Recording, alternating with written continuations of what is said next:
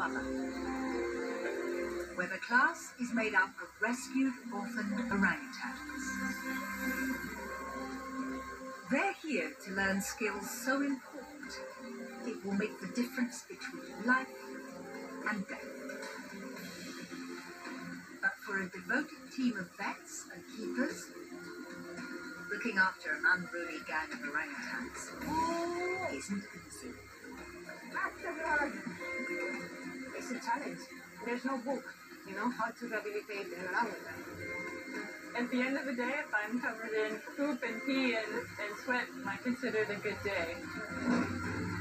The goal is simple. That every orphan will learn the ways of the forest, to climb a tree and forage for themselves, and eventually be given a second chance to be released and live in the wild again. Finally, we got the chance to give him his freedom again. Final, total freedom.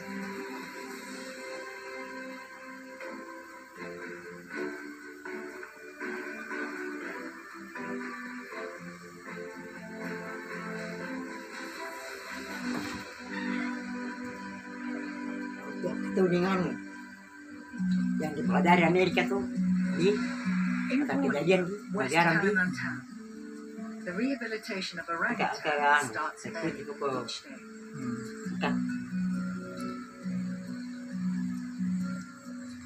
In charge of the center is Spanish vet Carmela Sanchez. She's dedicated the last 10 years of her life to saving wildlife in Indonesia. We are now going to take the orangutans out. There is one orangutan who is the naughty one, so you have to be careful. Hello, Matthew. Hello, Matthew. We try to get the orangutans out in the forest as soon as possible when the sun rises.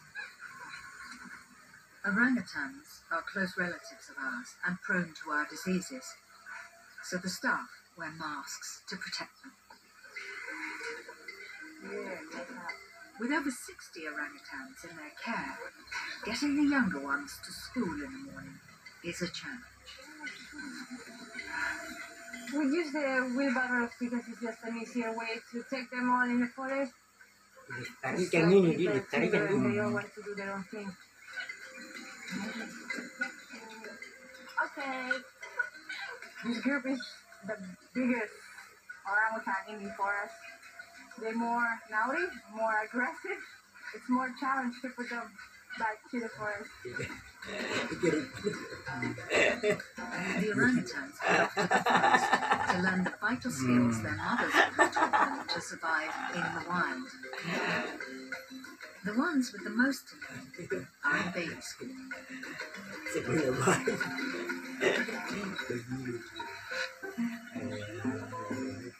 Vet Christine leads the class. Baby school is definitely an interesting place. That's kind of where maybe the bulk of our rehabilitation takes place, but it kind of is its own living, breathing machine. Christine has left behind her life in Wisconsin, USA, to help with the orphans' recovery. Yeah, so this is breakfast for them. We've got it tied to trees, basically to get them up and climbing and searching for food in the trees.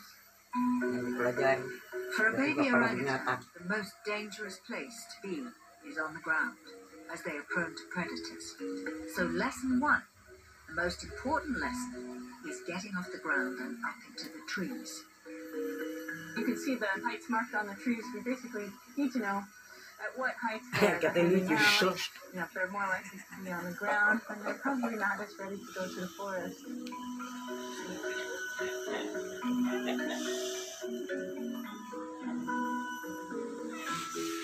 Top of the class is 3-year-old Joyce, the oldest and largest baby. Joyce is up there in the top of the tree, and I'm not sure if she's ready to make a nest yet, but it's a good sign that she's up and climbing. But some still have a lot to learn.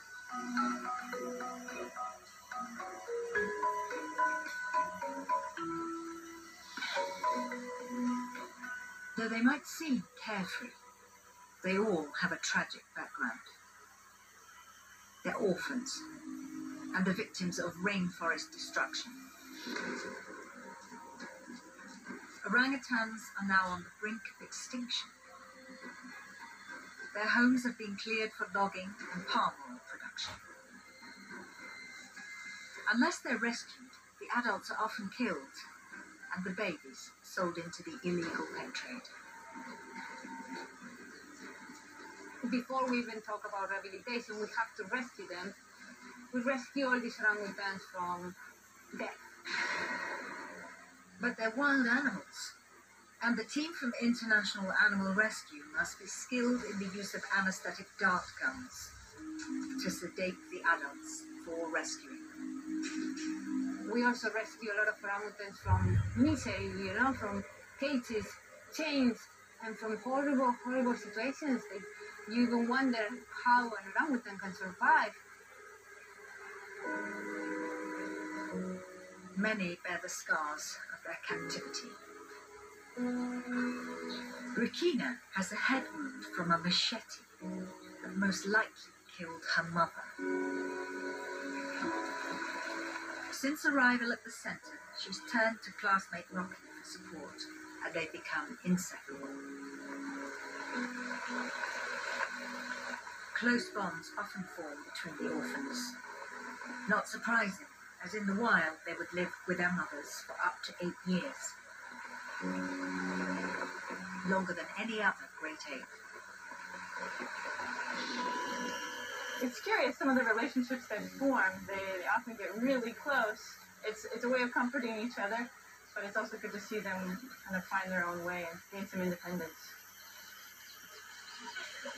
To encourage the babies to climb high into the trees where they would naturally spend most of their lives requires some coaxing. That's a job for Lisa Burtonshaw, who sold her business in the UK to take charge of enrichment for the orangutans.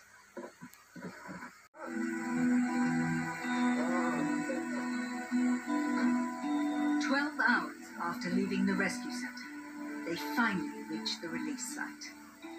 A section of forest with enough fruit and food sources to sustain Kalimantan. Maju. Ya, tapi nanti karena mungkin kita bersihkan di situ dulu. Ya. We think this is a good spot. There are a couple of trees like this durian tree that is good food for the orangutans. They love durians. So the idea is that we are going to open the cage and he will climb that tree.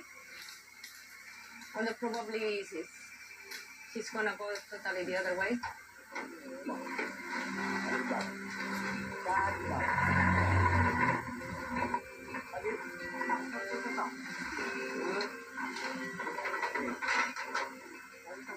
I'm quite nervous. Not really nervous, just excited or something.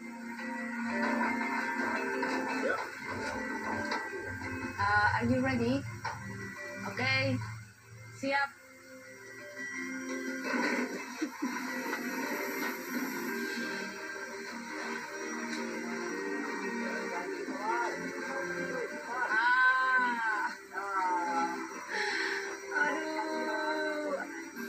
I knew it. They always go the opposite side. We went to the...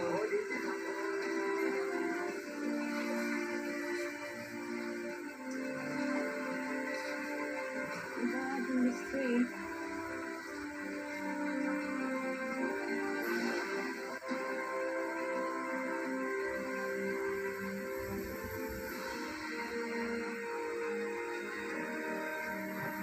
This is the moment that we were looking forward to for such a long time.